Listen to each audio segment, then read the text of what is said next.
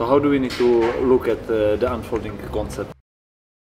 So we thought, since it's unfolding, you know, like we don't want to concentrate only about us, because it's unfolding obviously for us to exchange the inspiration and unfold new ideas, but at the same time we should be challenging the guests. Clementina's come back already. I told her the idea and she's come back with a beautiful design for the menu. She's done some really cute stuff, like a little spoon, and then as well, yeah, at the front there's going to be a nice design detail there, dinner and the cocktails. So we just need to decide now what's going to go inside, right? You know, the aperitif to me is always the opener. It's going to set the tone of what the rest of the drinks will be. So we thought to do something really adventurous.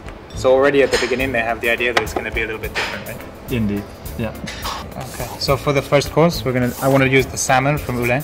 We had this idea for like a savory bellini, you know? So we were thinking to make a bellini with parsnip and honey. The acidity of the champagne is going to be really nice against the, you know, the fattiness of the salmon. Perfect. And we could put as well some nice caviar with the salmon, because then you get that salty element as well. Maybe parsnip crisp on the top of the glass would be like a nice, almost understated garnish. Where are we going to put the rhubarb in this menu? We have to have rhubarb. Oh. It's February, right? There has to be the rhubarb from Yorkshire. You know, if you juice the fresh rhubarb and if you just strain off the water, yeah, it's going to be like, how did you get that color? I will keep the scallops quite neutral then. Yeah. I'll do scallops with a really white Jerusalem artichoke puree. Maybe just some bitter leaves and then some aromatic long pepper or something. Spit roast quail, wrap them in lardo, marinade with rosemary. Really stick your quail leg into, flavored really strongly with rosemary, and pickled mushrooms, all the different mushrooms. Okay. With the quail, you want something like a vermouth cocktail? For main course, we've got to use baby lamb from the Pyrenees, the milk-fed ones. Right now, absolutely fantastic. With the lamb, you would do some like a big red? Normally it would be a big red wine, yeah, full flavored red wine. A big red wine, in my eyes, would be an equivalent of a Manhattan. Oh yes. But wine would always have the acidity, which the Manhattan doesn't necessarily do. Maybe a chunk of ice as a garnish. Middle, nice garnish, and also so chilling, and you know, you can get a touch of extra dilution. I would do some beautiful honey-baked apples, and toasted hazelnuts, some nice bitter leaves, like a barbecuing or an endive or something there.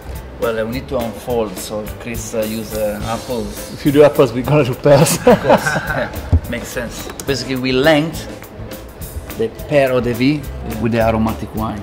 Some fresh bergamot, we squeeze the essential oil from the peel from a far distance. Wow, perfect. so nice delicate. jasmine flower, so you have two different notes. No, that's the thing. With the cocktails, it's exactly the same like with the food. There's so much prep which goes behind the scene, which people don't see, and doesn't necessarily look that glamorous. But you know, you want to be looking at the drinks at the table.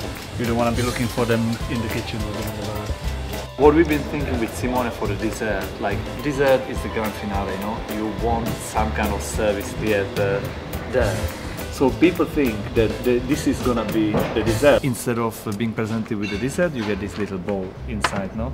You have two small nuggets, like it looks like a golden nugget, no? Like the Mayan gold or something, no? This is real gold. It looks like chocolate, but it's actually real gold. Indeed. Anyway, so this is about bringing a bit of service theater, you know, a bit of the artesian. You, Simone and myself, we walk into the room with like massive clay jars. So even to confuse even more, for extra surprise, we should dress the table at the beginning, on the middle of the table, with molinillos. So people until the end of the evening, they have no clue what's the reason why they've been sitting in front of such a handmade piece of wood all night long. Because it's going to be served warm, so you can actually smell all the agave from the mezcal and tequila. So essentially the cocktail is the dessert, and I'm going to do the garnish on the side. Where normally you would have the cocktail or the wine on the side of the dessert, I'm going to put my donuts on the side, yeah? Very playful. Yeah, it would be nice, a nice way to end. Sounds like a plan to me. So shall we go to the kitchen? We need to cook it.